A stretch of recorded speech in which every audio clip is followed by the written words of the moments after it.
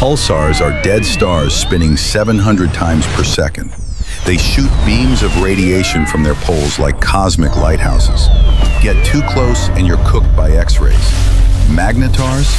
They're pulsars on steroids, but instead of spinning, they twist. A magnetar's magnetic field is a quadrillion times stronger than Earth's, strong enough to rip the iron from your blood from 1,000 kilometers away. Here's the horror.